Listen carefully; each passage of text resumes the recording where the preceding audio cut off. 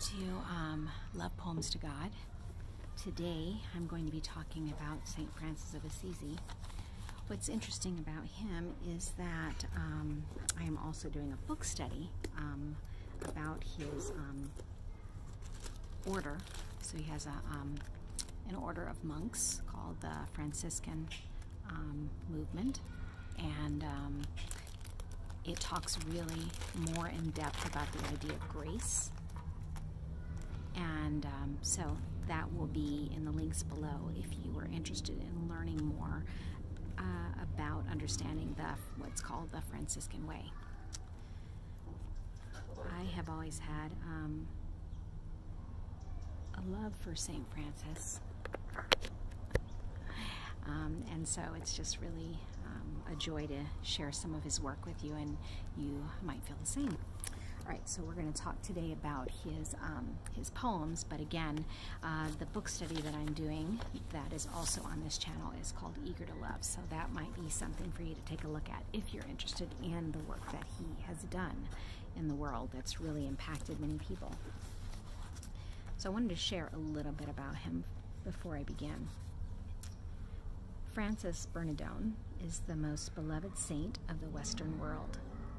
His love for nature and his hymns to the sun, moon, earth, and birds have captured the hearts of millions of Catholics and the respect of millions of people of all faiths.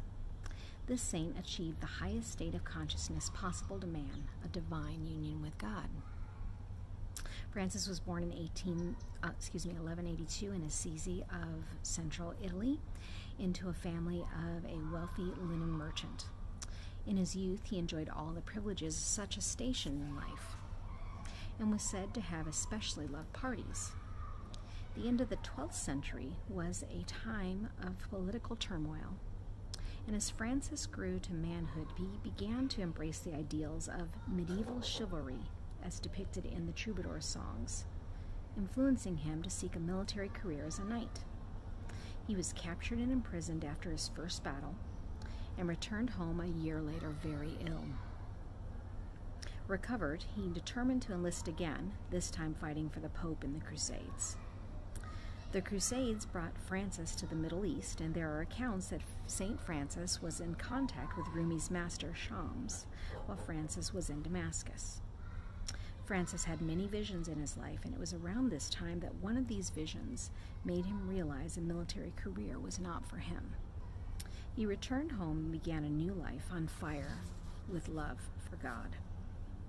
He began to devote himself to helping the impoverished and the afflicted. It is said that he embraced and kissed a leper and experienced a baptism of joy and triumph over fear. There are many wonderful accounts of St. Francis. When he was about 25, he would often pray in secluded spots. Once, while in an old country chapel, the painted figure of Christ on the crucifix spoke to him and saying, "Francis, go and repair my house, which as you see is falling completely to ruin." Thus his destiny began to unfold. Another story that may be unfamiliar to some readers is that sometimes when Francis was traveling with his brother monks, he would pick up a stick and pretend it was a violin bow, in his arm a violin, and he would start playing the violin and singing French songs that his mother had taught him as a child. Francis would leap about and dance and become ecstatic, and it is said of Francis that his love for God at times made him so wild that few understood him.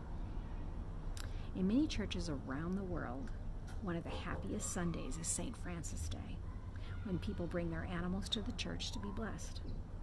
St. Francis' life was a great blessing to all, and his spiritual beauty, power, and compassion will always offer us guidance.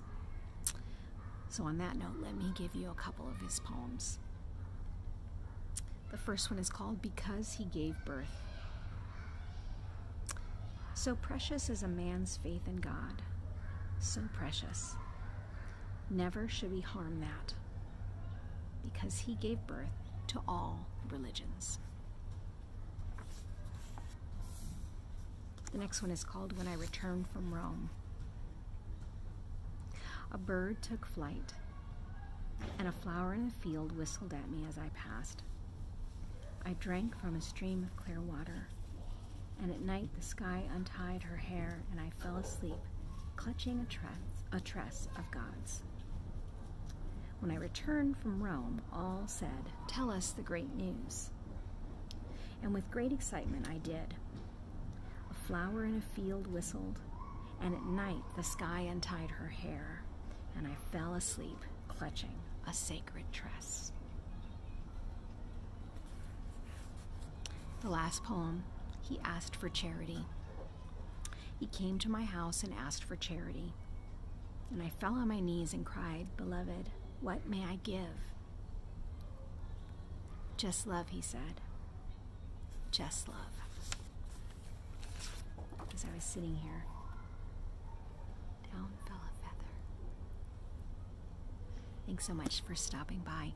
Please like, subscribe, and share, and of course look for that series on the movement of grace through St. Francis Assisi.